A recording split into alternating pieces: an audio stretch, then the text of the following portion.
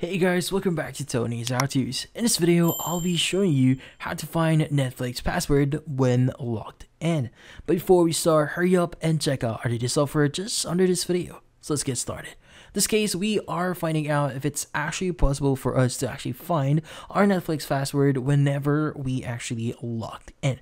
Well, currently with how Facebook is currently set up and with every other apps or major apps that you see out there, basically they don't allow you to actually view the actual password. So this is due to security reasons. So just in case someone actually is able to access your device, they won't be able to actually see your password. So just in case a hacker gets access on your account. So in this case, it is an added feature here. But just in case, like for example, you've forgotten your password and you're the owner of that Netflix account, what you could do here is to basically reset your password, which is the only thing that you could do here to basically have your password again or remember your password. In this case, go ahead and click on the Chrome icon or any browser you have on your mobile device. Click on sign in.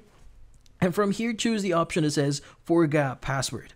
Now, in this case, you could either choose email or text message here or SMS, which in this case, once you've entered either details here, so I'm going to actually enter my email address, you should be able to click on email me and they will actually send you a link on your email address, which in this case, you should be able to actually click on that link and you'll be able to reset your actual Netflix account.